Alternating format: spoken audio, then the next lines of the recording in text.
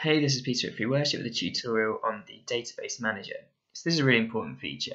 So we go to Tools and click Manage Database to open up the Manager window.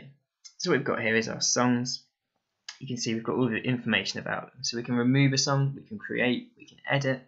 So if you just click up there, the edit item, what will happen is the song editor that you're familiar with when you create a song will open, and you can just make all the changes that you usually would to edit this item.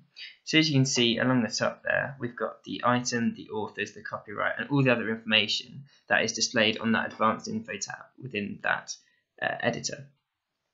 So what we can also do is we can click on the Bibles or the slide sets using those icons at the top and manage those other items in our database. So if we click Open Explorer, this shows us the location that the database is actually stored on our machine.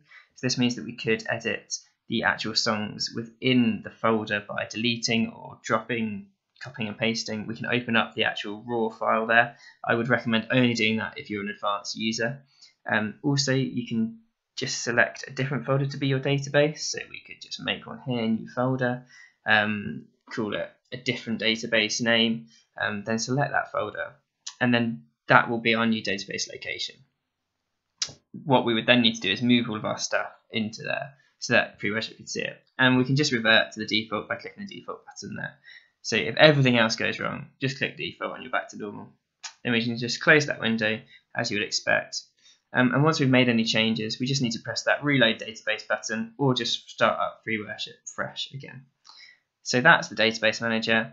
Please check out our other tutorials at freeworship.org.uk.